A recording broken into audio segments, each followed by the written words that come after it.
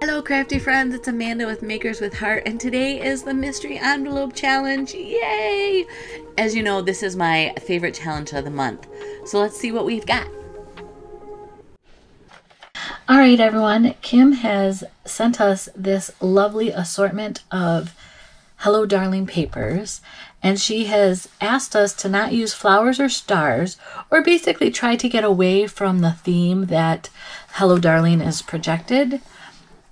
And then she wants 2 pops of color from cardstock. We can add any amount of pattern paper as long as we use what's here. And then she does mixed media on the tags, and we can do any other embellishments as we want. So I think I'm ready to get started. I have this photo that I thought worked perfectly with these. This is my brother-in-law and our grandniece. As I continue to gather kind of the supplies that I'm going to use, I am using a couple stamp sets. One is from the paper pack, or it's part of the paper pack, or coordinates with the paper pack, Hello Darling. And the other one is limited edition, and that's the one with the baseball cap. And I just stamped and cut that baseball cap out, and then I will add like a number 1 to it later.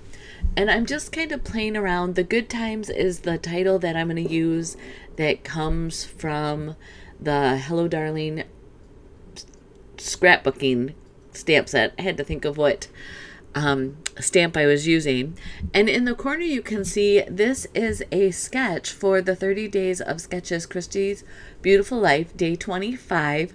I fully intended to do something with every sketch this month, and then unfortunately we had a life event come up, and it took us out of the state to go say goodbye to my father-in-law, and it's going to take us again the end of the month for his services. But things like that are important, and it was good to have that last time to say goodbye. I wanted to let you know the sketch is by Karen Adams Kidwell, and I will make sure to have a playlist for all the people participating, not only in the Makers with Heart Mystery Envelope Challenge, our normal 7 gals, but also those doing the 30 Days of Sketches Christie Beautiful Life. And then I will try to put a link for Karen's channel as well, so that you can connect and see what she did with her own sketch. And because of the limited paper that we got sent, and I know Kim said that we could add more if we wanted, but I like the challenge of using kind of what's in the bag, what's in the envelope. So I cut these, she sent some 3x4s down with the bold sapphire stripes and the candy apple. So I cut that in half, kind of emulating where Karen had her 2 photos, because I have the one bigger photo in the center that I cut down to be 5x4. I am going to mount that later on some white and sapphire. And I'm showing you here, I got finally the brand new sapphire ink pad with the new style. And so I write the name Sapphire on the inside of the lid, so if I have multiple lids open, I know which one gets returned to which ink pad. So now I'm going to jump over, and Kim had asked on these tags to use mixed media, and I'm just having fun with it. I got out some stencils from my stash. This is obviously like a honeycomb stencil, and I'm using the sapphire ink and doing kind of just a base on both of the tags with that. And I'm kind of making it up as I go. I know that I want to use some texture paste on it with the kind of the hashtags from the Dreammaker stencils. There's 4 different stencils that come on the one sheet for Dreammakers, and one of them are little hashtags, and I absolutely love it. The leaves are fantastic. You've probably seen those tons of places. So here I clean up my workspace, and I'm going to go to the next color, which is going to be Candy Apple. And I have a stencil that has these stars on it that are very spread out, so it's not such a open pattern, which is perfect for doing these layering. So again, with the Candy Apple Red, I'm just going to put these stars on top of, I'm just layering on top of that honeycomb background. And off camera I didn't show you, but I did put a little bit of adhesive on the back of these tags so that they would stay in one place on my piece of all-purpose mat here. And then here's the texture paste through those hashtags that I was telling you about from the Dreammaker stencil. And I do apologize for my voice today. It's coming in and out. I'm trying to drink broth and clear my throat off microphone, but it's rough. I, in the midst of everything, have caught some crud. So I dry fit everything where I wanted it, and then I realized I wanted to add just some interest of color. I was thinking about doing stenciling, and I decided I didn't necessarily need more texture. So by just using the blender brush and sage, again, that green leaf that's in the paper.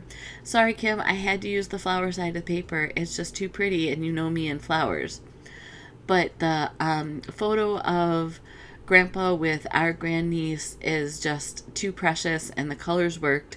So I'm bringing in a little bit of the green. I'm going to go ahead and take these star stencil again with the texture paste, and I'm going to make a couple spots of that.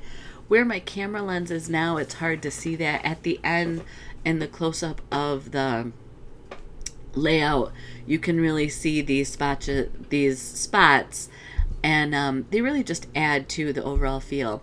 So now I have inked the edges of all of my papers with sapphire or candy apple red.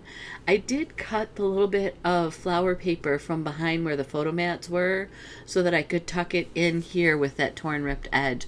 I know Karen doesn't have that in her layout, but I felt like it needed it. It needed a little bit more interest, or rough and tumble time, I guess I'll call it. So I snuck some paper out from behind the photo, and then I'm just showing you here how I adhere when I do those ripped edges.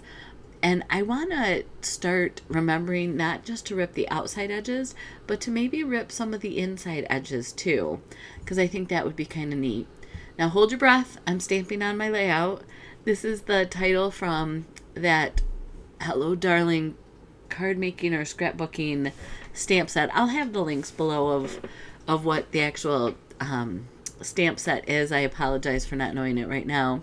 So I have my 2 tags that Kim sent. I have the hat that I cut out and stamped with the number 1 on it. Also off camera, and they're all turned upside down, I stamped some of the words from both of those stamp sets, the Hello Darling and the limited edition. So there's hats off to you, and I don't know if you can see, but I did some journaling lines right under the hats off to you so that my niece can go ahead and add some journaling of anything she may remember from this day. And then I'm just adding in the rest of these words. It's kind of funny, I feel that the words give a flow going from the bottom left to the upper right. The hat didn't get attached fully, so I'm gonna try that again. And I'm feeling unsettled with this layout at this point. It's like it needs something more. And what could come to the rescue for me in filling in that something more without kind of overwhelming things? Sure enough, the clear shimmer brush. And if you've been waiting for them to come back in stock like I have, they are back. Yay! So I just placed an order for some, or actually need to finish placing the order for some. So I primed it a little to get it juicy on the brush and then splattered, and then I'm coloring in the hearts from the sticker sheet. And this layout is done. It came together so quickly. I had fun doing it, and I think it'll be something that my niece will truly enjoy putting into their album, their family album. And here you can see the texture of those stars in the background and some of the details on the tags that are harder to see on camera. But it's a sweet little layout, and it came together beautifully. Be sure to check out what all the other gals did with their pieces parts from the mystery envelope for July. Thank you, Kim, for this great challenge. I will check you all later. Blessings.